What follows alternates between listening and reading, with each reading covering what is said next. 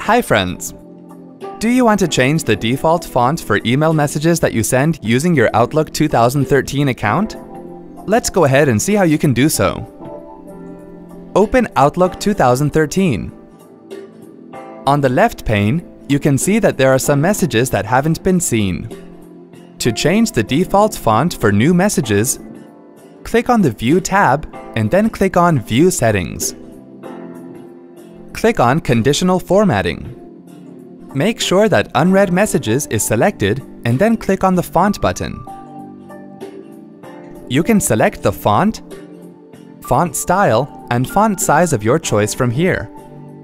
You can also select the font color of your choice from the drop-down menu. Once done, click on OK.